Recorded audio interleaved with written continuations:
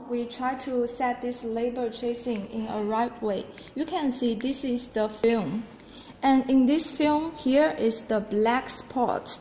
This black spot and this white part. Now we put this film on here. Go down, please. In here, this is the tracing label tracing. You can see here, this label tracing has a white light.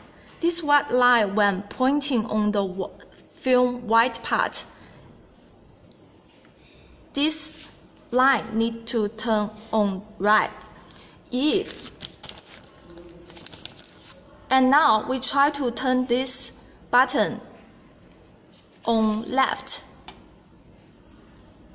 When you finding the place when the light turn off, this is the place. When you find this place, and then you need to turn this button on right about 2 millimeters. And then this light will turn red. Now go to test this film. When this label light, the white light, goes to the film black spot, then you can see this light will turn off.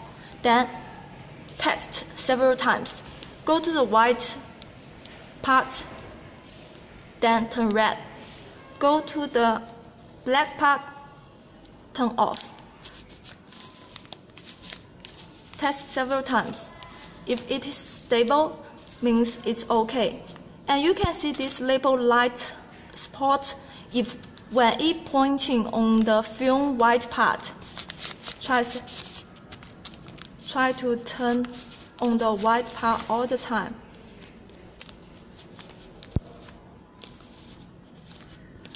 If here keep flick, means still need to turn right about 1 millimeter to make sure when the white light spot pointing on the film white part and then it's not flicking, that means right. Now it's keep turning on the right line, that means okay.